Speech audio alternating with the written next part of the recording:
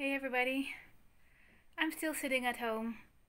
My country is still in the midst of the coronavirus pandemic, and I was actually going to make a positive video, but then I read something that changed my mind. I don't really mind being at home. I can do a lot of things that I like. I can play my guitar, I can go on my computer, I can write, I can read. There's a lot to do for me. I can do exercise. I've got dumbbells and I can stay in shape.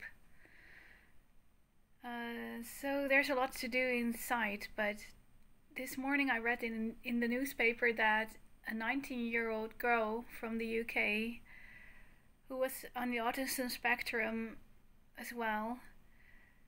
She did a suicide attempt and sadly she died. And one of the reasons, as the newspaper article states, is that she was afraid of what the self-isolation would do to her mental health.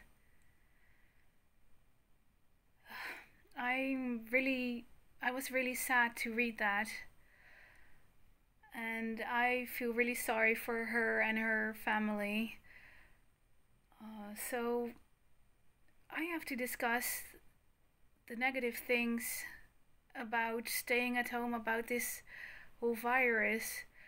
I'm worried about my parents, I'm worried about my grandpa who is in a home. I don't like not seeing my friends. And a few things like the weekly help I would get. I'm no longer getting that in person, so that's a difference as well.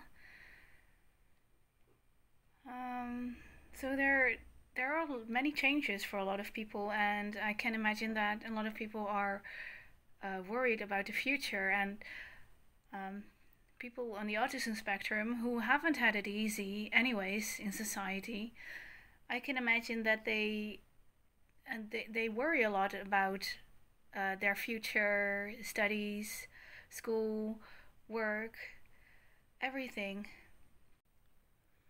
So I found out that when I did things that I liked, like playing the guitar, going on to my computer, gaming, and even studying. I even like studying, and exercising too.